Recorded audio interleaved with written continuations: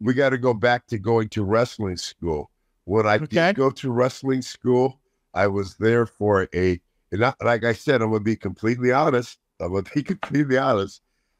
I went there, I've always been really good at picking up women because I've always worked in strip clubs. I've always had the gift of gab. All right.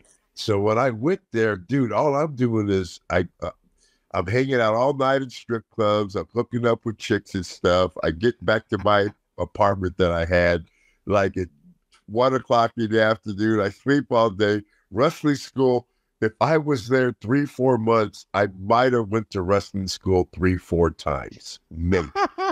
The rest of the time, brother, I swear to you, I'm hanging in strip clubs.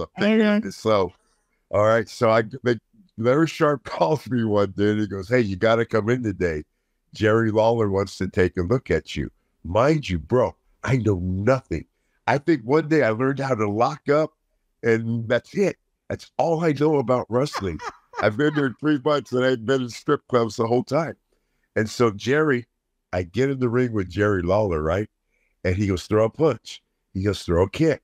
He goes, and he tells me what to do. And he goes, "Well, I can work with you." So he hires me. Okay. All I know in wrestling, bro, is to lock up. And I don't even do that well. And so my very first match ever, not knowing anything about wrestling, not one thing about wrestling. I thought it was a half-ass shoot. Okay. I wrestled Jerry in Memphis, Tennessee on a Monday night, which is big back then. That's a big thing. I wrestled him on a Monday night, Memphis, Tennessee.